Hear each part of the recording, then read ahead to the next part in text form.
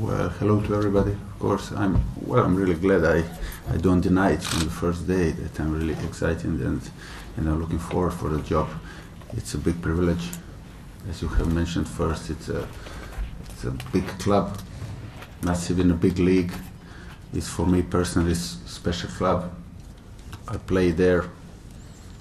I enjoyed it like I enjoyed everywhere as a player, but this is the place where I probably play the best football of my life also. So I like this. I like the club. It's a family club, and I'm not the only one who is saying that. So therefore, well, on the other hand, it's a big obligation, of course. It is, if not the best, then definitely the most difficult league in the world of football, and the expectations are huge. The clubs want to improve.